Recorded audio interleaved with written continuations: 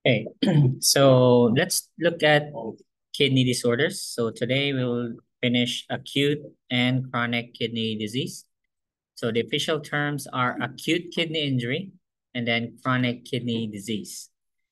In both conditions, there will be fluid and electrolyte problems because as you know, what are the major functions of the kidneys? What do they do for us? Why do we have two of them instead of one? Okay, they will clean the blood. So there will number one function is elimination, right? So it will eliminate waste, urine creatinine, all other things. So it will regulate how much drug is in your system, will regulate how much electrolytes are in there, right? So it will be elimination, number one, of waste products. Number two is do they control how much fluids and electrolytes are in the body? Yes, so they will control via osmosis again and filtration. So they will look at, okay, there's too much drugs here, we'll eliminate this, or too much potassium, too much sodium, we'll eliminate them, okay? Or too much blood volume, let's eliminate some of them, right? So that's number two. Number three is erythropoietin. Okay, it's a hormone that will help produce red blood cells, right? Okay, and then number four is related to fluid balance. So since it regulates fluid volume or blood volume, therefore it will also regulate blood pressure, correct? Okay, there are other functions, but let's stick with those four. Yes. Yeah, fluids and electrolytes. Yeah. All right, so therefore, what will be common problems when there is acute or chronic kidney problems? What will happen to the weight? Weight. What will happen to your weight? Whether you have, again, acute or chronic kidney problems, what will happen to the weight? Will be gain. What will happen to your electrolyte levels? Increase, right? So potassium will be high, right? What will happen to your blood, red blood cells? Decrease production of red blood cells. What will happen to blood pressure? High blood pressure, right? Okay. And we already discussed this, right? The equivalence, 1 kilogram is equal to 1 liter, 1 pound will be equal to 500 ml. And these are your, we have a table, which we'll look at later under interventions. Let's start with chronic kidney disease first. When we say chronic kidney disease, this will have stages. Okay? The kidneys usually get worse if the cause of the disorder is not managed, meaning if it's caused by drugs, for instance, the patient doesn't comply with stopping certain medications, they continue taking it, whether they're prescription or illicit drugs, for instance, could also be from a disease condition, let's say diabetes, right? Causes chronic kidney disease. So if they don't manage diabetes, then that will worsen the condition.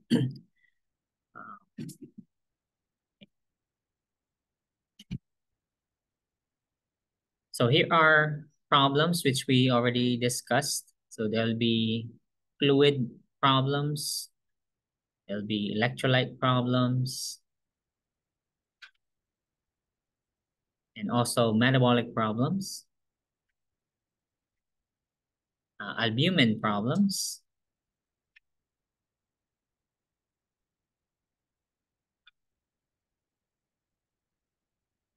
and these are the stages. Chart 48-1. All the stages are based on GFR. GFR is glomerular filtration rate. Normal is 125 mLs per minute. So this is the rate at which your kidneys will filter your blood, 125 mLs per minute. Stage 1, this is now the GFR. Stage 2, stage 3, and stage 4. Stage 5 is also called end-stage kidney disease, meaning if the GFR is now less than 15, that means is the Are the kidneys doing their jobs? No more. So it's as if you don't have any kidneys at all. So when you're at that stage, ESKD, that means you'll have to go on dialysis. And we have two types of dialysis. We'll discuss that later. Manifestations. So manifestations will be related to, well, what functions are no longer happening, right? So what will happen to the patient's weight again? What happened to the blood pressure? What happens to the red blood cells? Okay, so these are now the manifestations of CKD, okay? Because the kidneys are no longer working. So if you know the functions of the kidneys, they're no longer there, that will be the patient's manifestations. So BU and creatinine, because these are no longer eliminated, so of course this will increase. And when you have high levels of BU and creatinine, what will happen to your blood pH? It's going to high or low? pH. Actually lower the pH, become more acidic. Metabolic acidosis. So you have anemia as already described, and the patient will have fluid retention, fluid overload. Can this cause heart failure as well? Yes. Okay, so here, the patient will have edema and also heart failure. And there will be some, especially when your potassium is high, that we discussed last week, manifestations of hyperkalemia and then the management of hyperkalemia. Okay. So how do we help the patient? They have no functioning kidneys. Now, depending on the stage, if of course the patient has stage 1, 2, or 3, we can still treat the patient. There are no medications to treat the kidneys. I mean, it's not like it's the heart. It's not an infection, right? This is just kidney failure. The patient's kidneys were damaged already. So now, can we just treat it symptomatically? So we don't care about the patient's symptoms at all? Screw your hypertension, screw your hyperkalemia, screw your anemia. So are we treating the symptoms? Okay, that's the correct answer. All right. So now the patient will need blood pressure medications, correct? Will they need uh, erythropoietin injections? Yes. Will they need their electrolytes, especially potassium, to be monitored and treated? Okay, so either high or low, we have to treat electrolyte imbalances. What about the blood volume?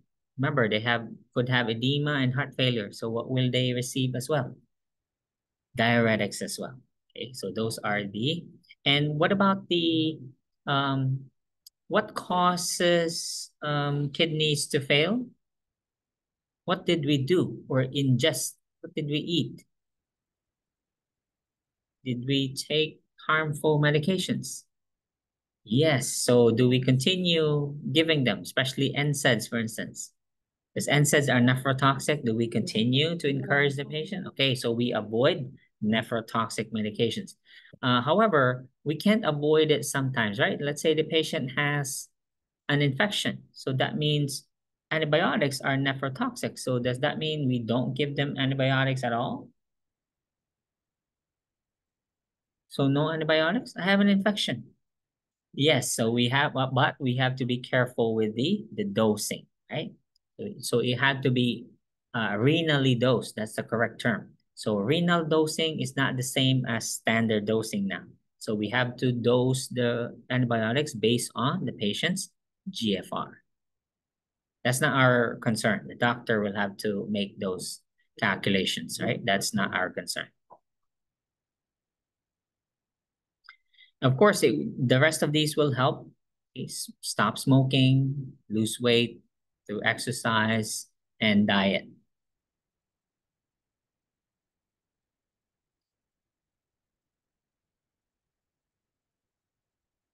Okay, we'll skip through nephrosclerosis. We're not doing that.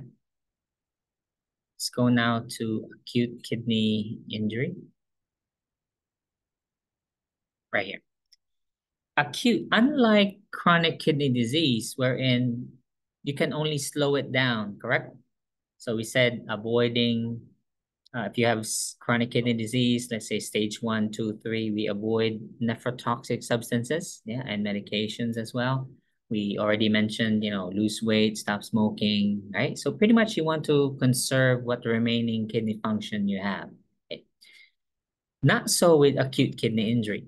Acute kidney injury is totally treatable. However, if acute kidney injury is not treated, it can progress to CKD. Okay. So the longer discussion will actually be on AKI, because with CKD, that's pretty much all you can do is preserve what remaining kidney function the patient has, which is you avoid anything harmful to the kidneys. You control your meaning. Do we have to restrict the patient's fluid intake? Therefore, if you have CKD, yes. So those are all necessary. But will any of those change the outcome? Not really. Okay, so you're just slowing things down. Okay, I repeat, AKI is different because this one is totally treatable. Okay, so what is AKI? This is a rapid loss of renal function. There are 3 categories of AKI. So how do we develop AKI? There are 3 categories. It's a long list.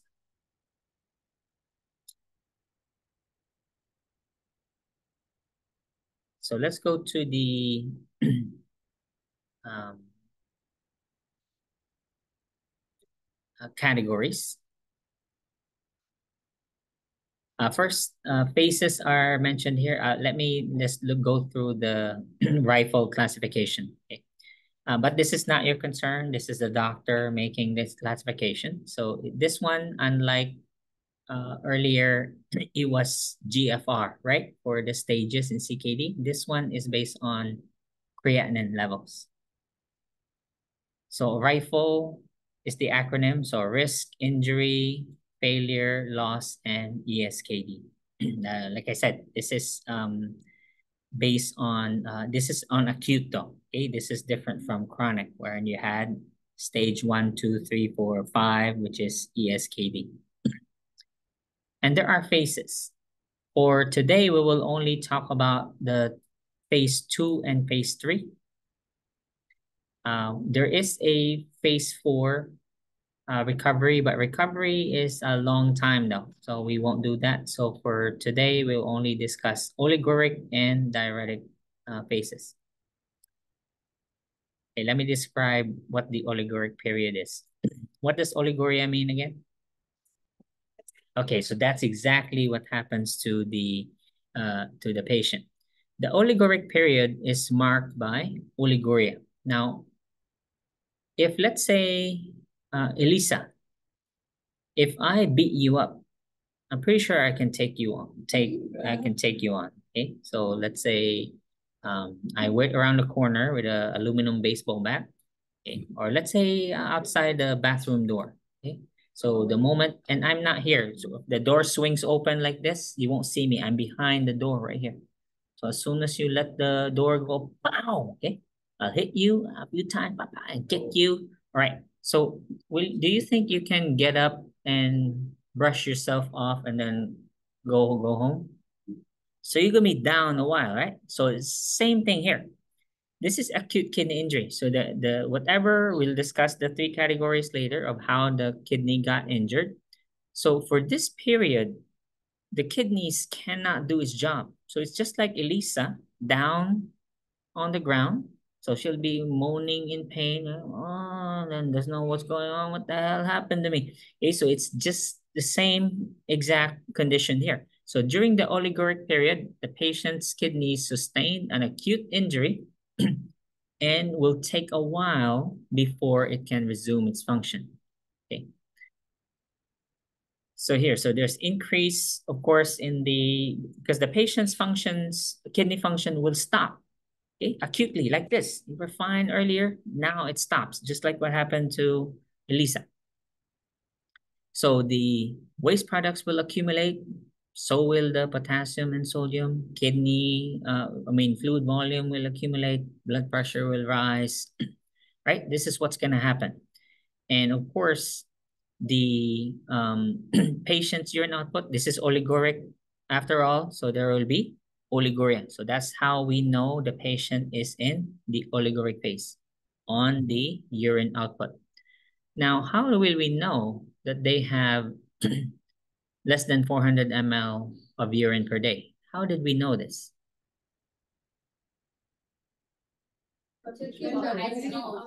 So how do we ensure we know the patient's hourly urine output?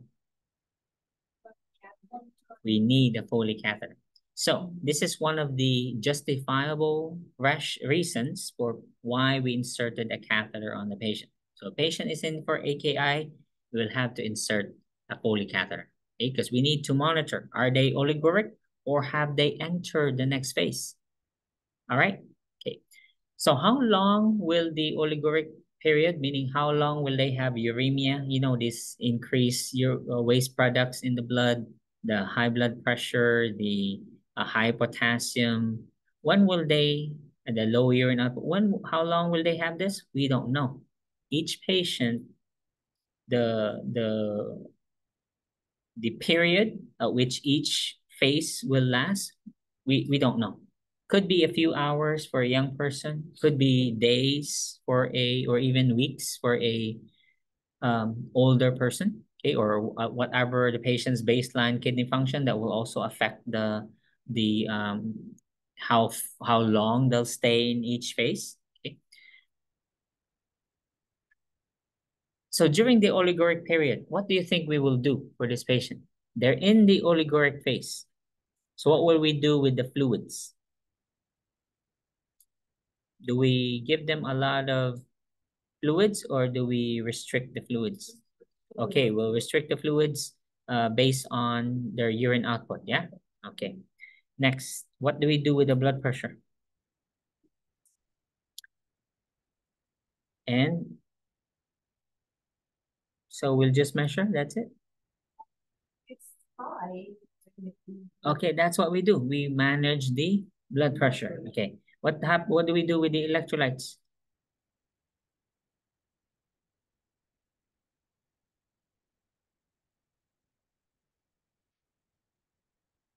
We correct them, yeah? If it's too high, then we lower it. If it's too low, we replace, okay? All right, and so we said manage the fluid, right? Next is manage the blood pressure and then regulate the electrolytes. Yeah, remember, these patients' kidneys are not working, okay? With regards to anemia, now because AKI happened like this, do you think the patient will develop anemia if it's in a matter of hours? Yes or no? No. You won't see anemia in AKI, only in CKD. Because it's not like your red blood cells will drop today because it's the production, right? The production of red blood cells is the one that's affected. Now, are you really making that many red blood cells hour by hour enough to affect your, not really. Okay, so we're not concerned with anemia and AKI. So we are concerned, however, what do you think it would be the most life-threatening here? What will kill this patient first? The potassium levels. Okay, so the hyperkalemia will kill this patient. Okay, not to mention the fluid and the blood pressure as well. Okay, and of course, it may damage the brain because of the creatinine level so high. Okay, so those are our concerns. So we have a Foley, right? So we said we're going to manage blood pressure, regulate or control the electrolytes, and then we're going to restrict the fluids. Yeah. If appropriate, can we give the patients diuretics? Remember, can the kidneys, they are oliguric. So if they're oliguric, are they making enough urine? So will they benefit from diuretics? The patient is oliguric. They're not making enough urine. Will they benefit from diuretics? Absolutely. Yes. Yes, they will. In fact, if you give diuretics, can we facilitate them moving into the next phase, which is now the diuretic phase? Yes. Yes, ma'am? My question is the kidney now, so it's not being able to put out urine. So what happens to fluid volume? What happens to fluid volume? So will diuretics help? Okay. Period. Output. You gave a diuretic, so you're forcing the kidneys to work. Oh, okay. All right. So the diuretic period. So how do we know the patient has entered the diuretic phase? So how did we know they were in the oliguric phase? The urine output was low. So how do you know they've entered the diuretic phase? Okay. It just increased or a lot of, okay, a lot now. Okay. So if you're, let's say, distracted, because remember again, can we predict how long the patient will be in the oliguric phase? No idea. We have no idea whatsoever. How will we recognize though? The urine output. How will we know the urine output went from low to high? The Foley. Okay, very good. So the diuretic period is marked by gradual increase in urine output, which signals that the GFR is increasing. That means, are the kidneys recovering?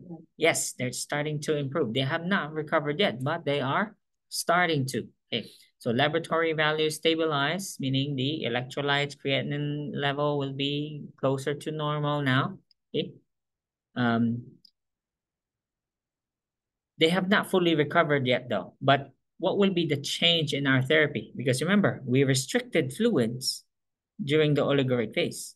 We gave antihypertensive medications, right? A lot of them. And we control the electrolytes. So what will we do different in the diuretic phase? Let's start with fluids. What will we do now? Now we're going to give fluids because now they're losing more water, right? So we have to replace those, yeah? And same thing with the electrolytes and same thing with the blood pressure. Okay. And we still monitor, okay, closely. As soon as the BUN creatinine levels are normal, then we can say, are they still in the diuretic phase? And urine output is now normal, within normal range. Are they still in the diuretic phase, or have they entered the recovery phase now? So you keep the patient alive make sure they go from the oliguric to the diuretic phase. Because if the patient enters the diuretic phase and they experience another injury and they return to the oliguric phase, there's no chance of recovery. Patient must go oliguric, diuretic, recovery. If they go oliguric, diuretic, oliguric again, CKD will follow. No chance of recovery. They cannot go down. So meaning Elisa, as soon as she got up, brushed herself up, recovered, ate, drank, she feels good. And then beat her back again. She ever recover? No, she'll die. Yes. To go back to outward phase by If they suffer, yes, exactly. So let's say you were the nurse, oliguric phase. Remember, what therapy did we do here? Fluid restriction, right? And then here, if you continue the fluid restriction, did not do fluid replacement, what will happen? You injure the kidney a second time. So now, there's no chance of recovery now. Patient will be in CKD forever. Are we clear? All right, so that's the long story. Again, recovery, we have no idea how long. This could be weeks, could be months. Okay? Or again, if the patient really has bad kidneys, could be years. Okay, let's go now to the how did we end up in the first place? How will you develop AKI? As I mentioned earlier, it's a long list. We categorize them into three. We have pre-renal, intrarenal, and post-renal. What do these mean? When we say pre-renal AKI, this is caused by decreased blood flow to the kidneys. I repeat, pre-renal AKI is any condition that will result in low blood flow to the kidneys. What can do that? Number one, dehydration, blood loss, or from too much diuretics, okay? Including osmotic diuretics. We'll discuss this in DKA next week under diabetes. Decreased cardiac output. We just concluded heart failure. So acute heart failure can cause pre-renal AKI. Shock. I know this says cardiogenic shock, but any shock will cause pre-renal AKI. Heart failure and MI. By the way, when the patient is in shock, regardless of the type of shock, the patient's troponin level might increase. I repeat, if the patient is in shock, septic shock, hypovolemic shock, the patient's troponin level might increase. What is troponin? Indication of a heart attack, yeah? Okay. So if the patient's troponin levels are elevated because of these conditions, it's not necessarily a heart attack. It just means that, yes, there was injury to the myocardium because of decreased blood pressure, decreased perfusion to the myocardium. Will that cause death of myocardial cells? Absolutely, okay? But doesn't mean they had a heart attack. Because remember, a heart attack is caused by a blockage of one or more coronary arteries. Yeah? So don't be surprised, okay? So there might be troponin elevation, but doesn't mean it's a heart attack. Are we clear? Right. So what other conditions? So will these also drop blood pressure? Yes, so any condition that decreases low blood flow to the kidneys, whether it's loss of blood volume or loss of blood pressure. Any question on pre-renal AKI? So if I put this on a select all and apply question, or let's say we're teaching you now next gen questions, so I can't do much next gen on Canvas, but I'll try. So if we have drag and drop, can you put them in order? So let's say I put this on a test question. I have 3 columns. So I put these causes here as the choices, and the instruction is drag these causes under pre-renal, intrarenal, or post-renal. All right, that's how you answer, okay? So let's go to intrarenal. So what are these conditions? Any condition that will damage the kidney tissue itself. Examples: transfusion reactions, especially hemolytic anemia. Okay, rhabdomyolysis. So any toxins, okay, anything that will harm the kidneys. So it could be myoglobin from rhabdomyolysis, pigment neuropathy, or remnants of destroyed red blood cells. Okay, so anything harmful, let's say antibiotics are also here, the nephrotoxic agents, contrast agents, yeah, IV contrast agents, those are harmful. Okay, medications for diabetes, for antibiotics, for instance, anything harmful to the kidneys that will cause intrarenal AKI. Let's say you ingested bleach, for instance. Okay, so let's say you listen to the former president, right, to treat COVID. Okay, you ingest, drink bleach. You did that. So that will damage your kidneys, yeah? Okay. Or infections, like here. Acute pyelonephritis, that's an acute infection of the kidneys. We'll talk about it later in module 9. Okay, so any questions on intrarenal? Okay, post-renal.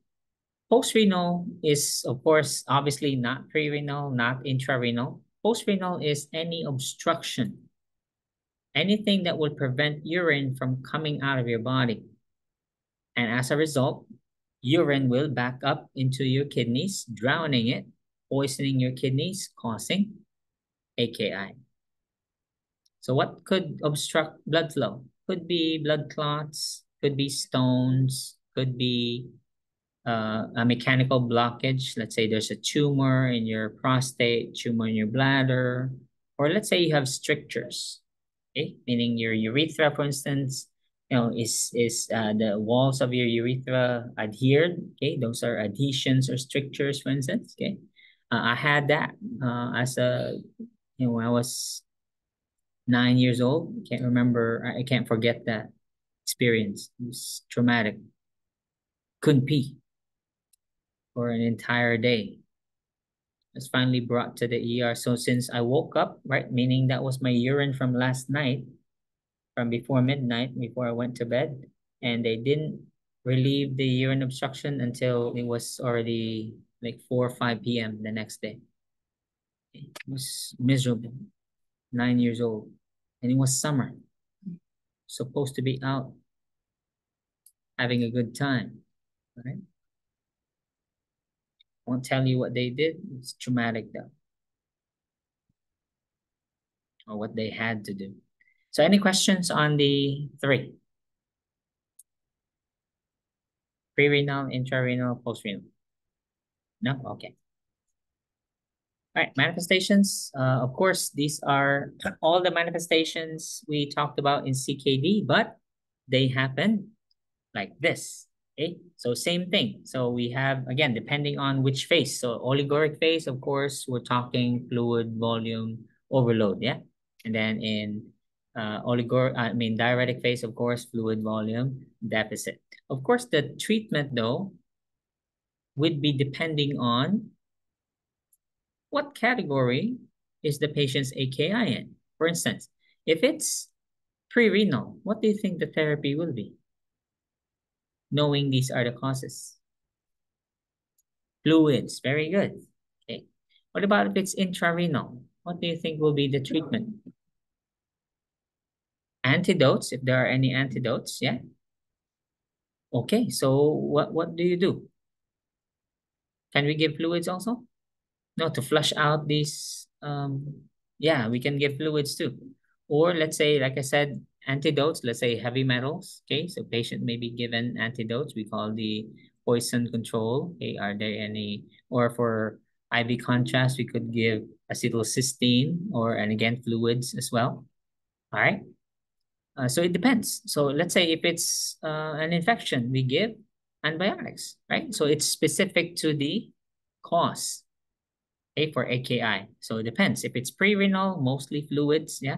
But if it's intrarenal, different story, maybe fluids, but also specific to what exactly caused the intrarenal.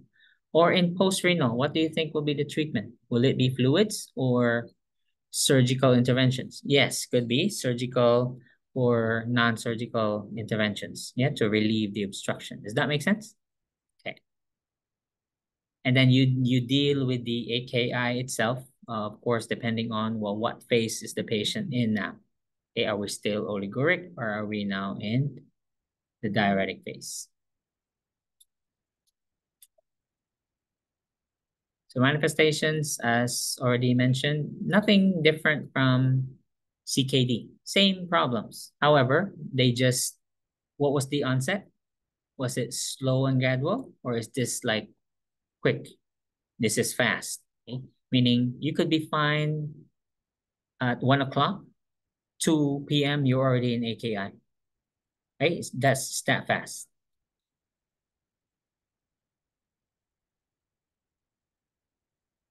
Seen that happen. Yeah, usually in hospitalized patients, when the AKI happens, is usually in surgery. Let's say the patient underwent surgery, right? And then they sustained blood loss. Let's say, the doctor had accidentally nicked an artery, caused massive bleeding. They could have AKI right there in the operating room table. And post-op, they're already in oliguric phase, okay? And then so on. It could be that fast. At home, usually, if let's say a patient is old in a nursing home, and their most common diagnosis when they come in is, let's say, what's the most frequent infection in a long-term care facility? UTI, pneumonia, right? Or infected pressure injury, right? So that causes sepsis. And when they come in septic, septic shock, blood pressure is already low, they're already in AKI, meaning most patients, we're not dealing with one problem. Meaning patients admitted for sepsis, right? So here, let's go back to the categories. So let's say the patient is here for shock. Here, sepsis. Okay, so sepsis causes septic shock, yeah? That means, yes, we're dealing with sepsis, we're treating the sepsis, but they're also in AKI at the same time, right? So it gets complicated as a result, all right? So that will affect patient's mortality. Does that make sense?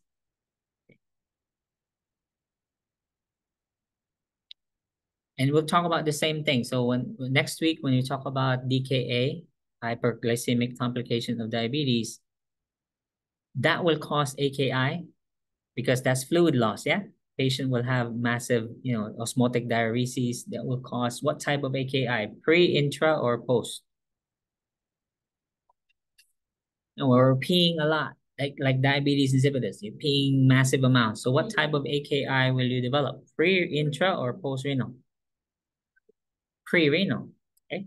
So that chapter, we talk about DKA next week, won't mention AKI anymore because we discuss AKI in this chapter. Does that make sense?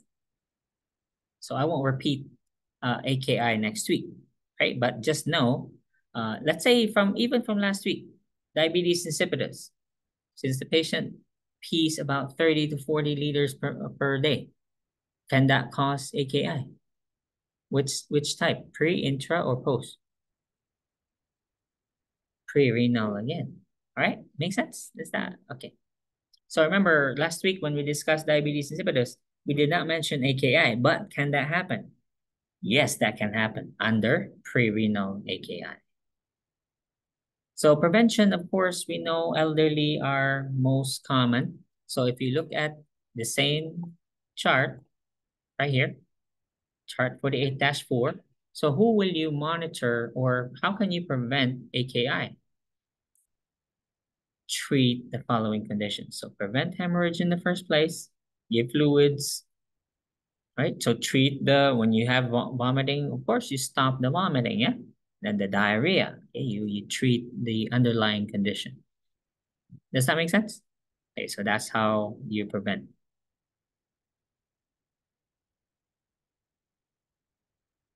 So you have a chart for that. Here are suggestions, especially in the elderly. So you always watch kidney function whenever your patient has. What about patients who are not eating? Say you have a patient who's lethargic just after a stroke, for instance, or let's say failure to thrive. Patient just gave up. Yeah? Or elderly, 90, 99 years old. I don't want to eat anymore. Or let's say he has dementia, stage 4. Those people don't eat anymore because they have what's called anomia. Okay? I mean, they don't know what to do. You give them food, they don't know what that is. So how will they know what to do with it? They don't know if that's food or not. Okay? So that's happening in stage 4 dementia. So of course, will they eat? So you will wonder, why did they stop eating? They don't know what it is. They don't know what to do with it. So they stop eating. Then we put them, with the feeding tube. So again, do you know if you have dementia or not? So what I'm saying, I'm trying to promote the idea is have a advancce directive. What a living will. What do you want to be done to you? Okay, do you want feeding tubes? Just FYI, once we put a feeding tube in you, you can live forever. But that's all we can do though. Can't fix your head. You have dementia, that's it. That's what you have. You can't recognize family, right? But we'll keep you alive. You have put a feeding tube, you can live indefinitely. You can outlive your kids, you can outlive your neighbors, your spouse, right? Just FYI. But again, quality of life is different now. Your body is there, but your mind is not.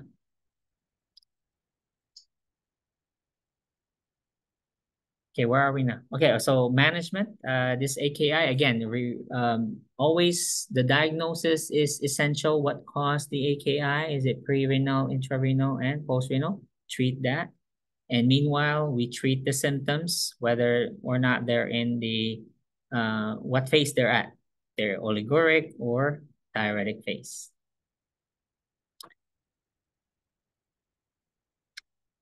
And then if the patient does require, meaning we can't manage the blood pressure, the electrolyte abnormalities enough with the interventions, fluid restriction, all that, then we'll have to do dialysis. We don't have time today, so we'll talk about dialysis, types of dialysis next week.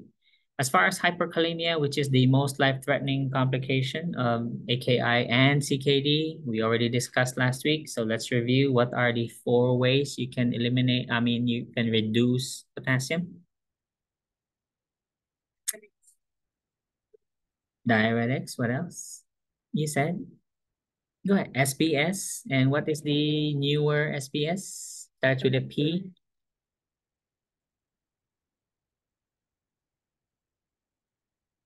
Patiromer, right? And then how else? What drugs can you give? Calcium gluconate and sodium bicarb. And what's the last one? No, last 2. Regular insulin with dextrose and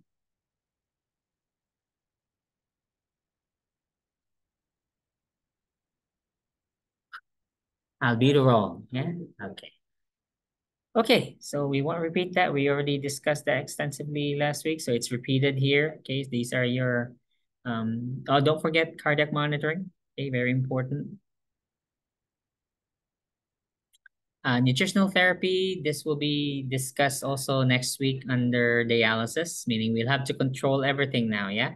So can we give you burgers, pizza? No. Okay, so we have, the dietitian has to prescribe the amounts of protein, sodium, potassium, calcium, and even the calories, okay? How much you're allowed each meal.